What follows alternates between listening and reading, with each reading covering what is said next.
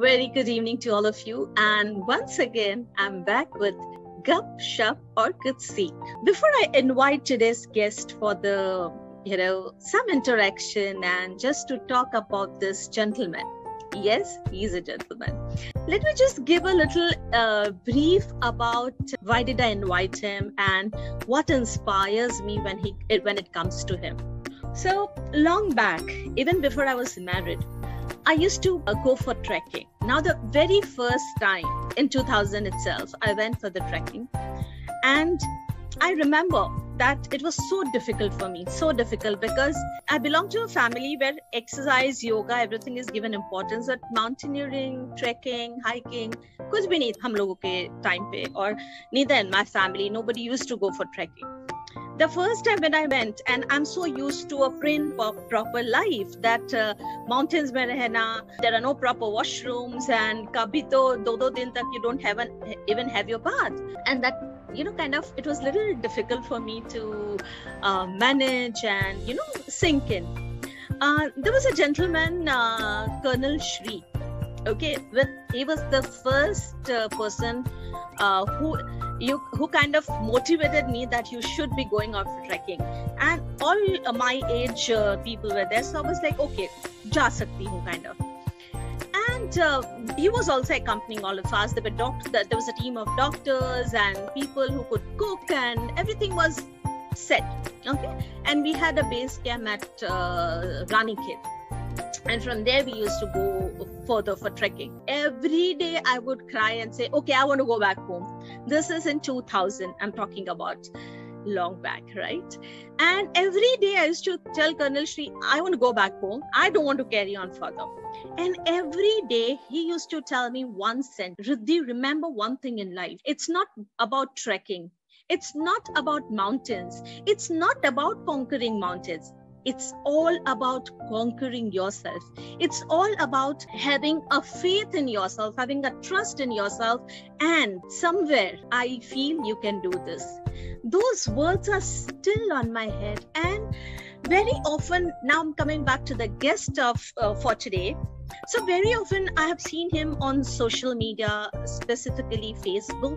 He talks about his mountaineering experiences. He talks about his impromptu treks. He talks about, the life which is within the four walls of your house, but it's outside in nature. Albeit, I have barely met him twice during this course of my life. But somewhere through his post, somewhere through his sharings and all, I always felt ki kuch to hai. Wish I can do something like this. And from 2000 till date, I would say even before I got married, from 2000 to 2009, those 9 years, not a single year it was that I didn't go for trekking. And I have gone for hardcore trekking, right? In fact, I was even certified by Discovery for the first woman to go for mountain biking, right? So that was my journey. But I remember in 2000 what happened to me. And somewhere I could so connect with the guest the guest who is there with us today at Gup Shup or Kuch Seekh, because he's somebody who believes exactly in what Colonel Shri used to tell me. So for me, Colonel Shri was the epitome of mentor, of being a mentor, and that's exactly what I see in this gentleman. अच्छा, कुछ तो guess हुआ होगा आपको. आप इनको बहुत अच्छे से जानते हैं. He is none other than Mr. Yateen Gharat. Welcome, Yateen, to Gup Shup or Kuch Seekh. Hey, Riddhi, thank you. Welcome, Yateen, and thanks for sparing some time. And I hope you are there. It's all about the city area and not about the nature and jungles and all. So, friends, let me introduce Yateen, and believe me, you stay till the end of the discussion because there's lots you are going to hear from Yateen, and there's lots that can really motivate you आपको ऐसा लगेगा कि जो आज ही अभी ही निकल पड़ती हूँ बैग पैक लेके और बस निकलना है kind of. So please listen to his journey, please listen to what he shares, and it's going to be really inspiring. So let me introduce Mr. Yateen Gharat to everybody. Yateen is a person with many hits, but the one he wears with most pride is that of a mountaineer. An electronic engineer by qualification, he found the call of the hills much more attracting than the clicks of electronics. Wonderful. And spent a great part of his youth conquering the Himalayas. First as a mountaineer and then as a search and rescue person and as a trainer as well. My goodness. Yateen has also mastered the skills of NLP. He's a certified practitioner of MBTI as well, an ACCI certified performance enhancement coach, and an IAF certified professional facilitator.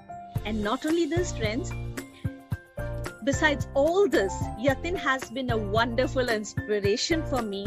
His love for wildlife, unplanned trips and treks with his family, and the gist for life are truly marks of a man who lives the life really big.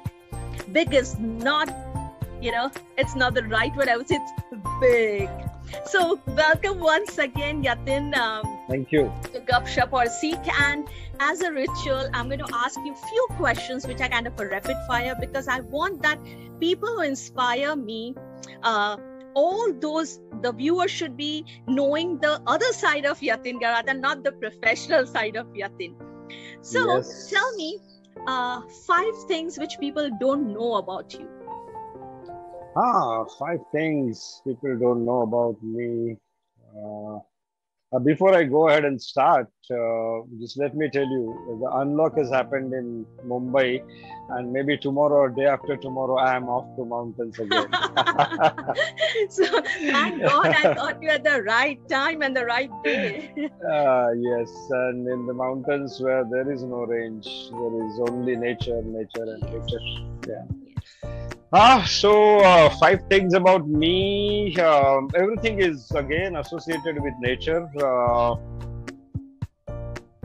I'm a green thumb, meaning I'm crazy about plantations, planting, and I remember in my childhood days, my neighbors used to call me, "Yaar, ye tulsi ka jhaad hamare idhar tikta nahi hai. Can you come and do it?" And I would go and do the needful immediately. And trust me, I kind of, when I plant it, I kind of talk to the plant, okay, and I kind of relate with it, and I just say, "Hey, be good here. This is a good soil, and I am around to take care of you." And probably the answer I used to get from the plant is, "I will take care of myself, and thank you." And those kind of things. It's something crazy, but I remember talking to plants, remember talking to dogs, the aquarium fishes. So yes, the green thumb is a crazy thing. The retirement plan is go back where I belong. Wow. There is a farmer alive in me. So already I've started looking for some farmhouse where I can go and spend the rest of my life. Second thing is I'm very good aquarium fish breeder. This is something many people don't know about me. That is another world. Like from the age of 5, I would be crazy for fishes, and especially the aquatic fishes. Okay. Wow. Until I think till 2008, I used to have a huge hatchery in Malad. The people who know me from that realm of the world, they know me well, and I was really good with the one specific fish which is most difficult to breed, and that is discus fish.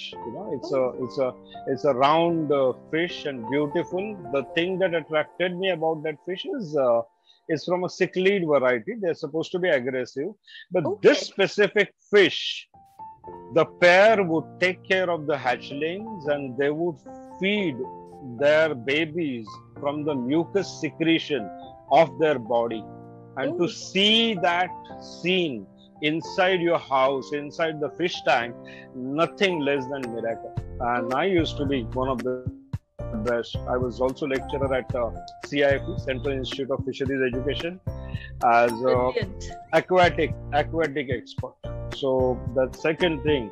Third is I'm more than a mountaineer, I'm a cyclist. I've done a massive long distance cycling, which is something like 51 times Pune, My gosh. 80 odd times Alibag, and 100 Mumbai plus times. do you mean to Yes, say Mumbai yes, to Pune? yes, Oh. yes. And Uran 100 times plus. This is just to practice and to feel the journey, you know. And why these three places? Because everywhere I had my relatives staying, and so that I don't have to spend money staying somewhere else. So yes, that's what it is. And it's on. This passion of cycling is on from the age of 17. And yes, the current one, which is again ongoing from the age of 21, is rescuing reptiles. Even now, right behind my laptop, there is a cat which is sleeping. That cat was rescued. It was accident, and I just got it home. I mean, there was pandemic outside. I couldn't do anything. So for 1.5 years, that 2 of the cats are with me. And where yes, do you then, after you rescue, where do you keep those animals?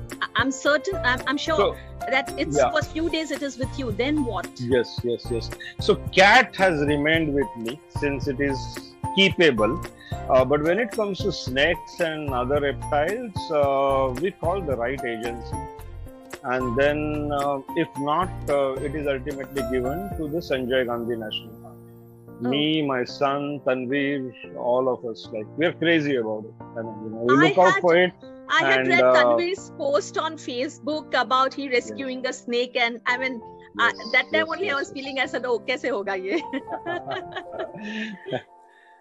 Yes, so that's what it is. Yeah, and when I mean, yesterday when you talked to me, Riddhi, I remember what all these things, and you're going to unveil one part of my life, or few parts of my life which people don't know about me.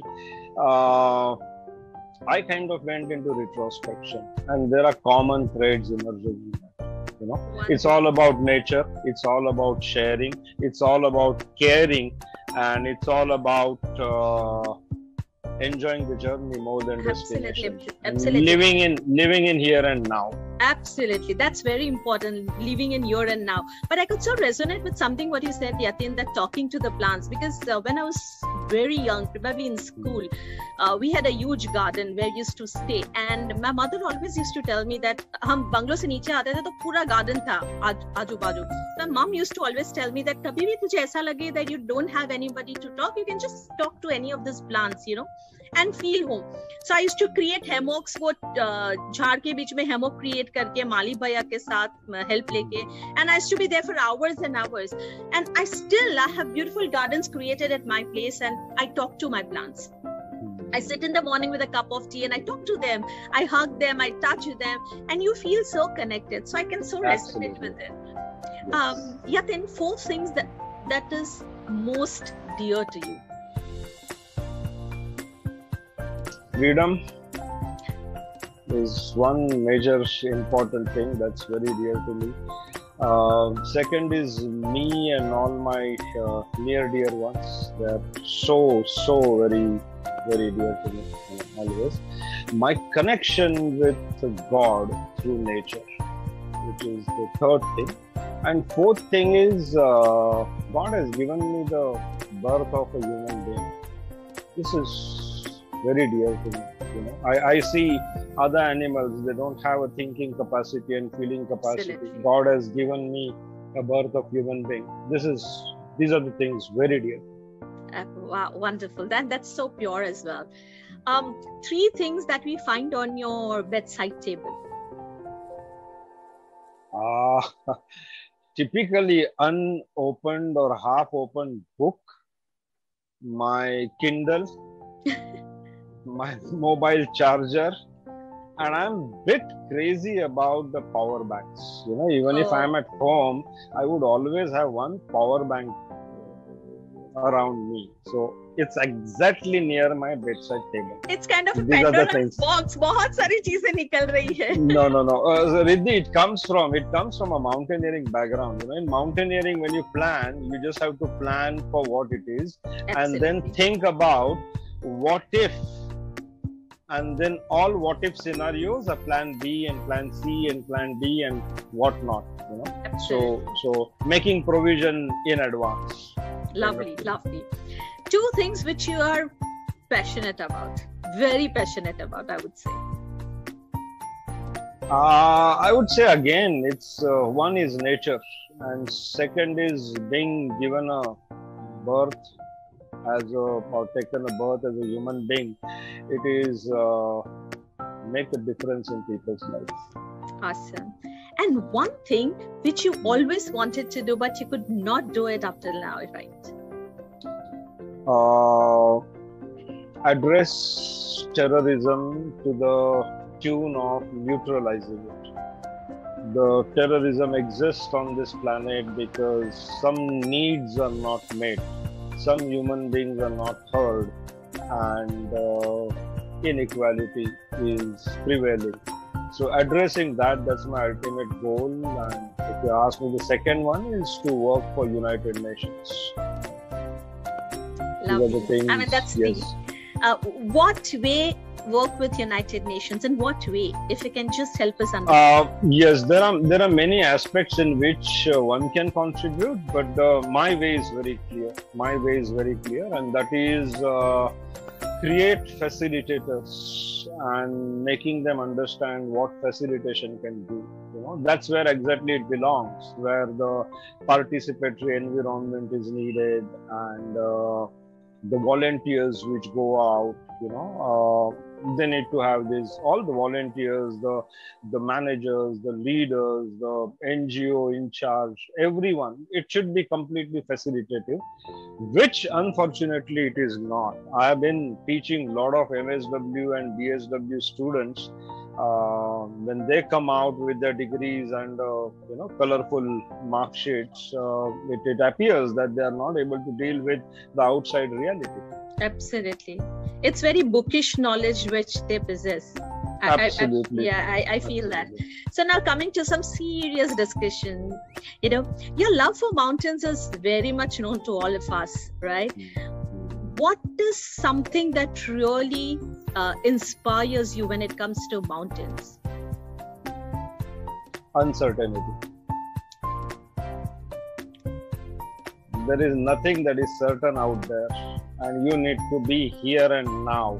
You need to understand how nature around you, how things around you are evolving, and making and taking decisions based on that.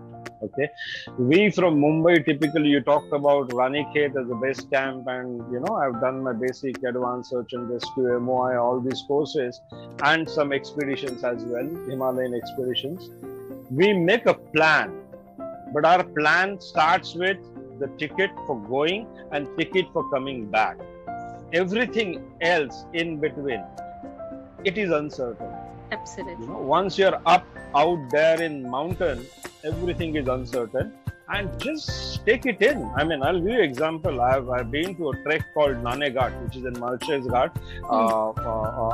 I've roamed Sahyadri more than probably Himalayas. I've been there 51 times. All my trekking experience, Nane Ghat trek is 47 times. But before I hang my shoes, I will want to do it at least 50 times. It's a tough trek, reasonably tough trek. There's a cave up there.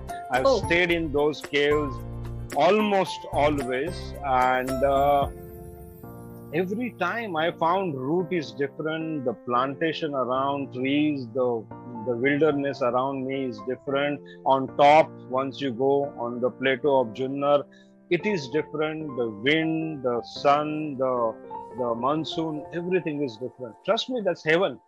That's heaven. If you ask me, I give you a 5-day stay in 5-star hotel and 1 night in that cave.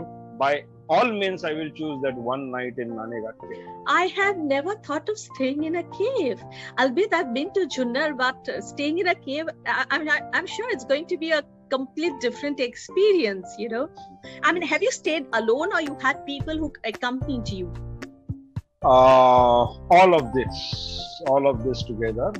Most of the time it's people. Initial pieces were with couple of friends, and you know, cook your own meals and find the water and you know whatnot. And later on, I realized that I have to give this experience to youngsters. So I used to lead treks. I think more than 1,000 treks, according to me, Wow. which I could count, but now it is not. Now I'm not counting anymore. But trust me, there are many places which will take you very close to nature. For some people, it is scary. Okay, there is no electricity, as you mentioned. There are no washrooms, and how do you do it? I was with one of the MBA college students, and early in the morning he just asked me, "Sir, अभी सुबह के program के लिए कहाँ जाना है?" I said in Marathi, "Hey, Vishwachi माझे घर," and you just go and help yourself. And he waited for 15-20 minutes, and after that he couldn't control. And after that, when he came back, "How's it?" And he said, "Sir, nothing compared to this experience." So I can so resonate with, because exactly I was talking, but in 2000 ये मेरी ऐसी ही हालत थी. But from 2000 to 2009, something which I had beautiful experiences in life. Okay, Yateen, tell me one thing, that treks are often the planned exercise, okay, to prepare for an emergency. But you always have seen a lot of posts on social media, your post, your son's post, wherein you talk about unplanned treks and trips, So do you love playing with danger, or how do you manage? Don't you really get scared? Or, how do you go about it? How do you do it? I do get scared, but I do get scared here on the road, because I don't know who's driving car which way. Okay, but out there in nature, I don't get scared. There must be some reptiles which are really dangerous, or probably. That's exactly the reason I learned to connect with them better, and that's how I managed to rescue them. We never rescue reptiles from the jungle. We always rescue reptiles who happen to come in the civilian area. That's when they need. All of them, they have a right to be where they are. And it's we, the human being, we are expanding things into their territory. Look at now current situation. What Corona has done? Nature is at large. Absolutely. We are the captives. We are the captives. And I can now listen to all that chirping, the birds chirping in the morning, and it is so divine.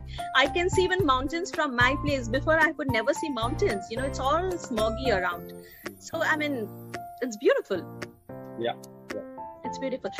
Just a little more greedy to ask you that when we're talking about, getting scared or fear and all, did ever you experience that you've lost the trek, or probably you're not with the people, or probably you've just not, because when I was going for trek, I had a couple of challenges. I hurt myself, wo lich lagi thi pair mein, and a lot of things I've seen, during this 9 years. And so I always have that, okay, I have to be well equipped while I go out for a trek. Did you ever feel that? So yes, I am always prepared and well equipped. Half the dispensary I carry with me, with the knowledge about first aid and the basic first aid, advanced first aid, and all that is needed. So we do carry. But when it comes to how do you feel inside when you're out there in nature, I forget that I have medicines which I might need. Riddhi, you've done the treks, and those who will listen to this broadcast, they will also resonate if they have been out there. एक शुरू में दिक्कत होती है कौन से पत्थर पे कैसे पैर रखूं, how I'm going to place it. After 15-20 minutes you get used to. After an hour it becomes a motor skill to you. Okay, and that's when you're really getting connected with that trail, with that terrain. When there are thorny shrubs around, initially you're so scared and you really, okay, be careful, and then afterwards you get used to it. Okay, that is what I call start existing with nature. Accommodate nature in you. Absolutely. Once you're done that, the natural rhythm will come. And that natural rhythm is what it takes. I remember you talk about tough treks and all those things. Trekking and mountaineering is a state of mind. Period and out. You have to be fit here. And once you're fit there, everything else follows. Same is with what we call as a in the flow. Yes. All the trekkers, mountaineers, long distance runners, cyclists, pain is for first, that half an hour or 1 hour. After that, you get used to it and you get into the flow. And once you're in the flow, your mind takes over. And once your mind takes over, wow, I mean, you just have to be. I usually, when I walk, I get so lost in looking around that I forget what kind of time I have to walk and what is the time I have to reach and all that. I mean, I behave differently if I'm leading the trek and I'm responsible for 40 or 50 odd participants.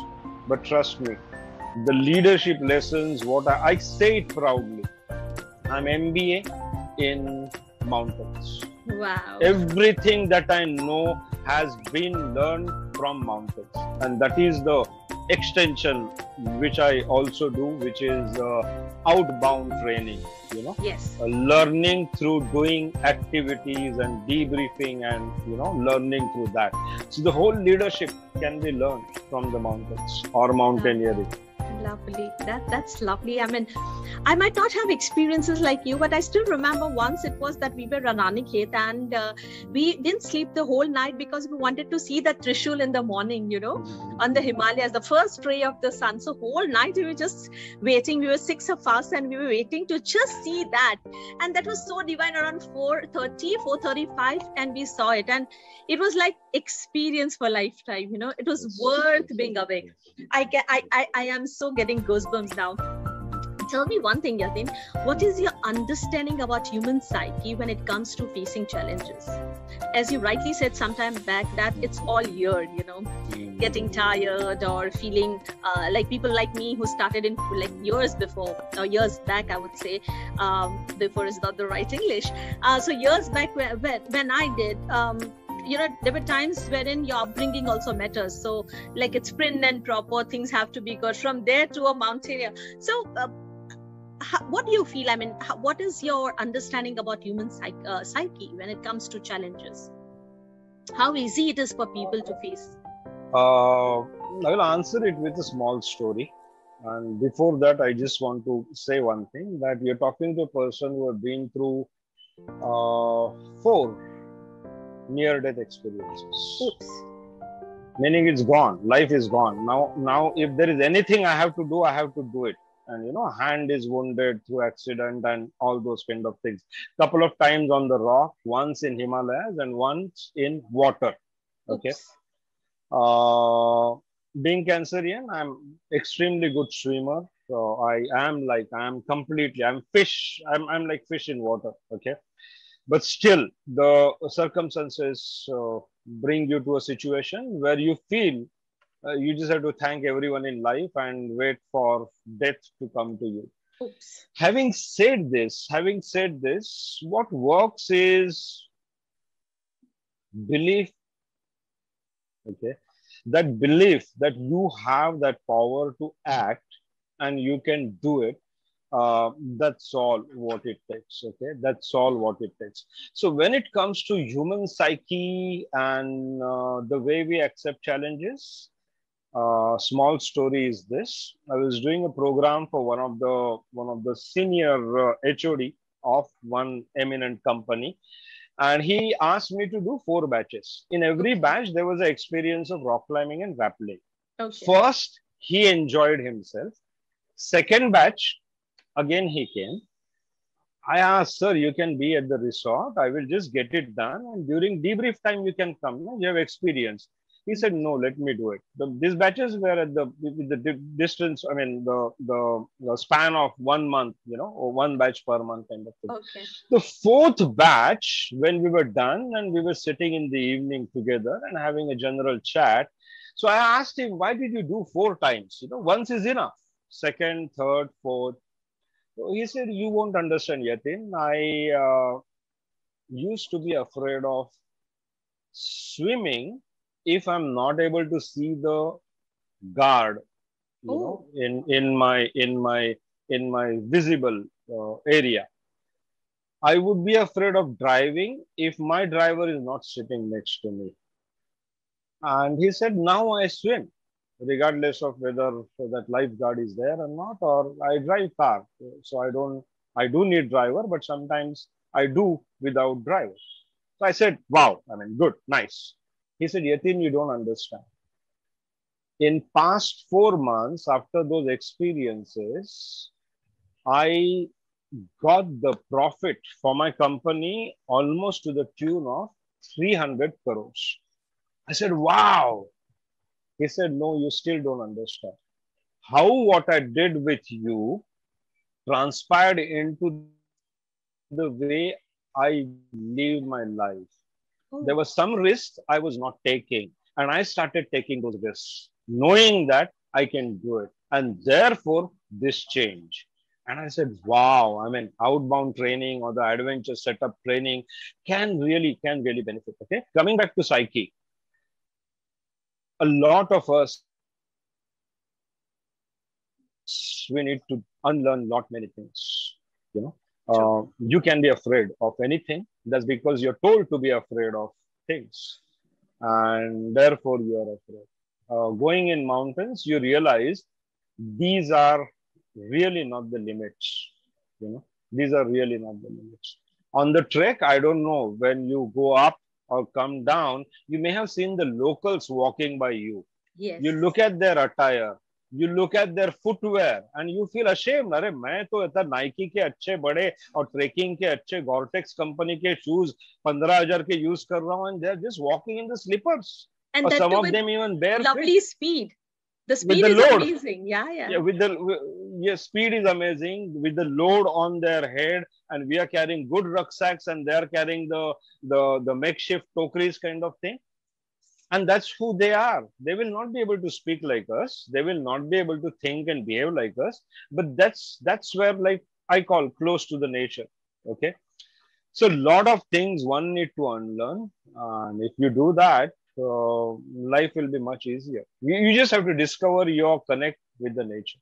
And I will add a little That's that to way what it you would. said, Yatin, is that the people living in Mm, mountains or who are full and kind of spending too much time in nature, I have not seen any mental health issues mm. happening to those people.